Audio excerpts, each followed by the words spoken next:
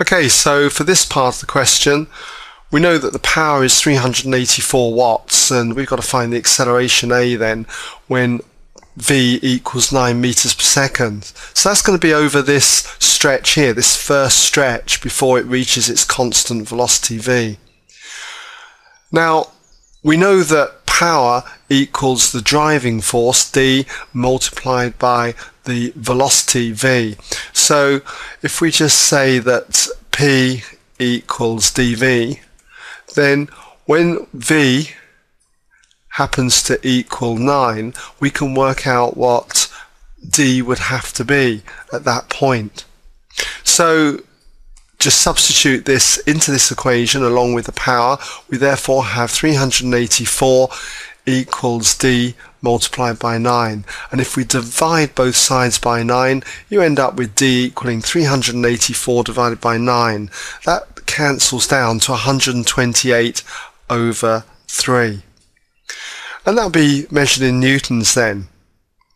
So next, all we need to do is just resolve to the right.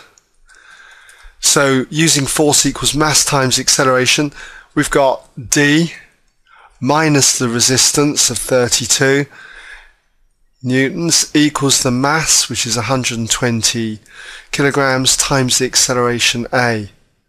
But we now know that d equals 128 over 3, so if we call this equation 1 and we call this equation 2, we just simply sub 1 into 2. Doing that gives us 128 then over 3 minus 32 equals 120a.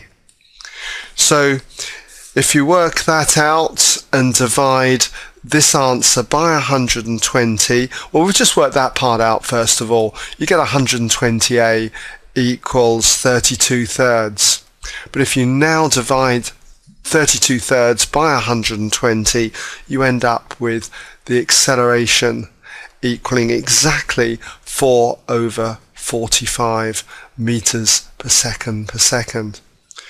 You might want to express that as a decimal, which when rounded up, say to 2 decimal places, is going to be 0.09 meters per second to 2 dp.